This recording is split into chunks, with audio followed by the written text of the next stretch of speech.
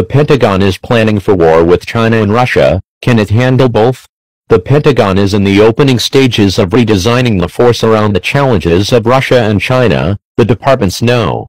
Two uniformed officials said Tuesday, while warning that America may not be able to afford preparing for two unique problems since the recent national defense strategy identified great power competitors as the major challenge facing the Pentagon, but General Paul Selva, vice chairman of the Joint Chiefs of Staff, noted that the plans required to counter each nation are naturally in tension with one another for resources.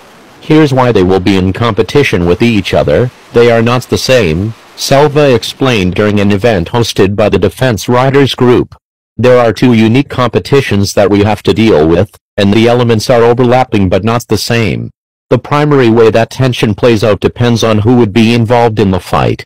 Any fight with China, if it were to come to blows, would be a largely maritime and air fight, Selva said. It doesn't mean the Army and the Marine Corps don't have a place. But when you think about how a potential conflict with China would evolve, it very likely involves a substantial contribution from the naval and air forces, and the Army and Marine Corps would be supporting elements in that fight. In contrast, the Russia global problem set is largely an air and ground fight, supported by elements of our maritime component. Because you can't get to Russia, you can't get to Europe in any large measure without transiting the North Atlantic, he said.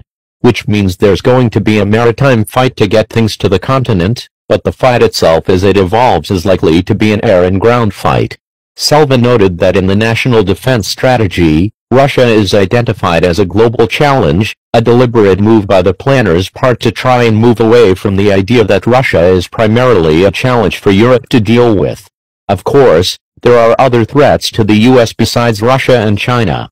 In recent strategy documents, the Pentagon narrowed its focus to what it calls the 4+1 threats: Russia, China, North Korea, Iran and terrorism. North Korea is the easier to plan for, Selva noted, as Pyongyang derives almost all of its military capabilities from buying hardware from either Russia or China, which means planning for the two peer competitors covers the rogue nuclear state. Iran, however, is more complicated, Selva said, because the geography in Iran is so compellingly different that we will probably develop some capabilities. I can't tell you what they are at this instant for Iran that are decidedly different than for Russia or China. Affordability. As a result of the focus on great power competition, Selva is working to build out a global campaign plan for both Russia and China, looking across the breadth of the U.S. military before assigning a combatant commander as the coordinating authority for management of the plan, in case a conflict arises. But figuring out which is the likeliest scenario and how to invest accordingly are major challenges being worked out inside the Pentagon. Selva indicated that those challenges will be part of the upcoming national military strategy, expected to be completed before the end of the year. But the question of having enough funding to prepare for both is clearly on Selva's mind. If it's not affordable, then we will express the risk to the Secretary, to the President and to the American people, he said. Then we have to go to the Secretary and President and say, we are assuming risk on behalf of the American people because we can't do this set of tasks. We can either appropriate the funds to get those tasks done, or we can articulate the risk. Andrew Hunter, an analyst with the Center for Strategic and International Studies, agrees that the Pentagon needs to think of China and Russia as separate threats. But he notes there are areas of common investment for both challenges.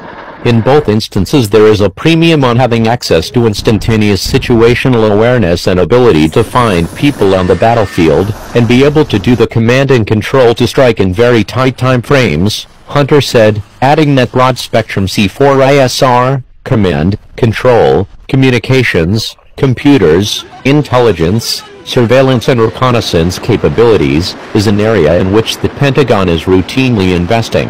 Hunter also warns not to expect the Chinese or Russians in a shooting war to play fair and try to match the Pentagon one-on-one. Are they going to try and do a straight-up assault on the U.S. Air Force? My guess would be they probably won't do that because that's probably a losing proposition for them and they're probably too smart of that, Hunter said.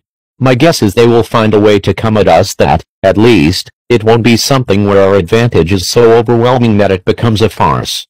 Senior cleric says Iran will target Israel and other U.S. allies if Trump attacks. A senior Iranian cleric warned the United States on Wednesday that if it attacks Iran, its allies in the region including Israel would be targeted. Experts see heightened attacks on U.S. interests in the region and intensified interference in broader Middle Eastern conflicts as a likely avenue of retaliation for Tehran.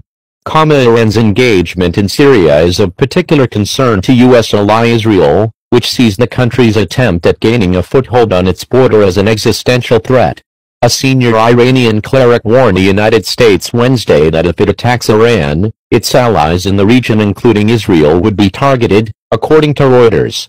Ahmed Khatami also told worshippers attending Eid prayers in Tehran that President Donald Trump's offer for direct talks with Iranian leaders was unacceptable. Americans say you should accept what we say in the talks. So this is not negotiation, but dictatorship. The Islamic Republic and the Iranian nation would stand up against dictatorship, Khatami was quoted as saying by Mizan news agency. Khatami, who is also a member of Iran's Council of Experts, which is tasked with designating and dismissing the country's supreme leader, is known for his hardline positions on a number of issues.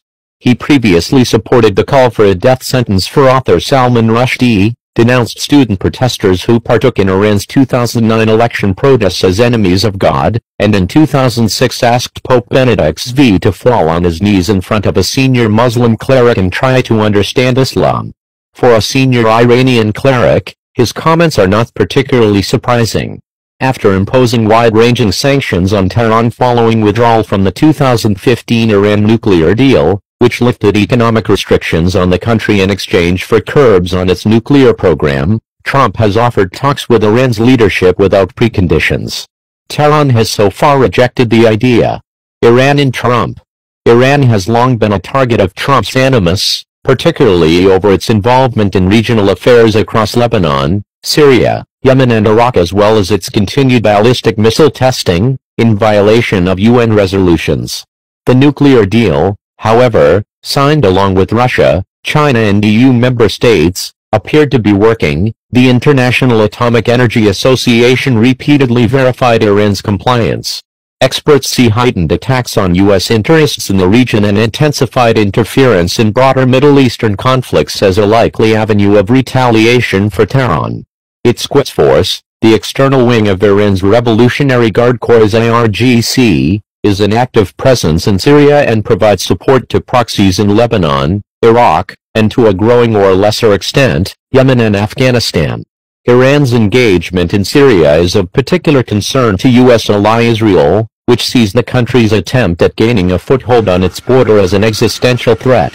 Israeli officials believe any territory held by Iranian forces close to the border will serve as basis from which Shia proxies like Hezbollah can launch attacks against it. Israel on guard.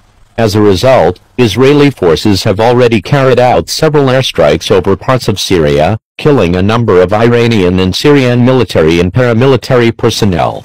Some of the strikes were in response to Iranian armed drones penetrating Israeli airspace. Despite threats, Iran has so far not struck back directly at Israel, likely due to its disinclination to get into an all-out war with the region's most elite military. Russia, the primary backer of Syrian President Bashar Assad along with Iran, has offered Israel a buffer zone of 100 kilometers from its border in which Iranian forces could not operate. Jerusalem has so far rejected the idea as not nearly substantial enough for its security considerations. Iran is in the midst of a currency crisis brought on by Washington's sanctions and years of economic mismanagement and corruption on the part of the regime. As inflation soars and Iranians hoard goods and gold, protests cropping up around the country testify to the frustration and anger of ordinary Iranians, many of whom take issue with their country's excessive spending on foreign campaigns. The UN estimates that Tehran has spent $6 billion per year to prop up the Syrian regime alone. Still, the protests aren't likely to pose a serious threat to the regime, owing to their sporadic and disorganized nature and to the powerful repressive capacity of the Iranian government. Some Trump administration officials, particularly National Security Advisor John Bolton and Secretary of State Mike Pompeo, have voiced their support for the protests and their potential to spur regime change. While this may be a goal of some in the White House, whether that takes a military form is so far unlikely, experts say. Bolton repeatedly called for bombing Iran prior to his appointment. Officials at the Pentagon, meanwhile, have been more guarded. Secretary of Defense James Mattis is said to be one of the few top administration members holding back an attack on Iran. While very critical of what he terms the country's malign influence and threats to U.S. interests, he is also aware of the stratospheric cost a military conflict with Iran would incur, favoring economic and diplomatic pressure. Still, he has made clear that no option is off the table. We maintain military options because of Iran's bellicose statements and threats, Mattis said during a Senate testimony in May. And those plans remain operant. Reuters contributed to this article.